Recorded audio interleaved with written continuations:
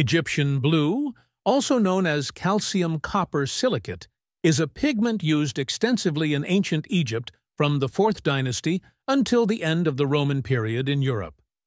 After this time, its use significantly declined. To prepare this pigment, we start by creating a copper solution. Approximately 20 grams of copper tubing are placed in a beaker, and 50 milliliters of 67% nitric acid are poured over it.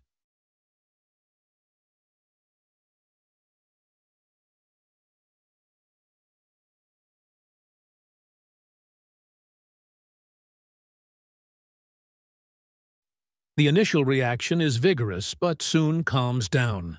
To drive the reaction forward, we bring the solution to a boil.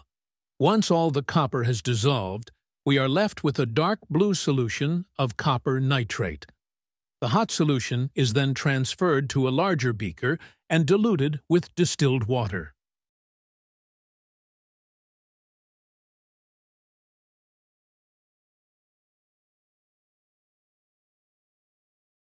We add a concentrated solution of sodium carbonate to this, which neutralizes the remaining nitric acid, forming soluble sodium nitrate and carbon dioxide gas.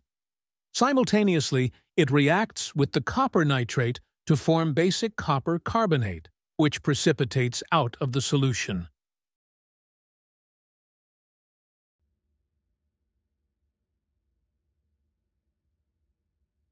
After the bubbling stops, we allow the solution to stand so the basic copper carbonate can settle at the bottom.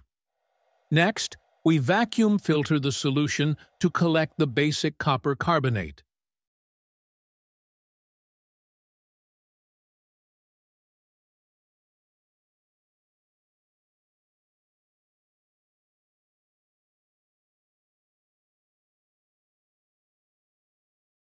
The precipitate is washed 3 times with distilled water and then transferred to a crystallizing dish to dry.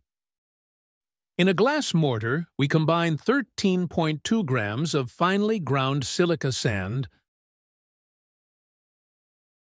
5.5 grams of calcium carbonate, and 6 grams of the dry basic copper carbonate.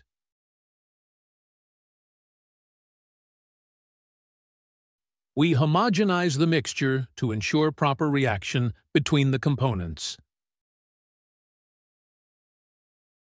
The contents of the mortar are then transferred to a porcelain crucible, which is placed in a muffle furnace and sintered at 1100 degrees Celsius for 2 hours.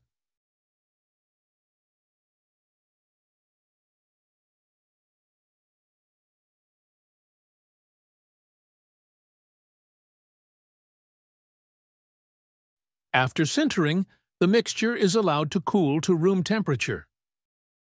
The formed pigment is transferred to an agate mortar and ground into a fine powder.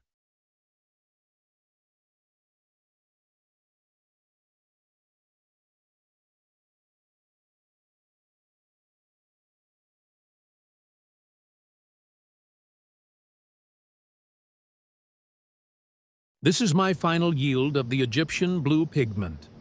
The resulting pigment boasts a rich, deep blue color that has captivated artists and historians alike for millennia. Thank you for watching.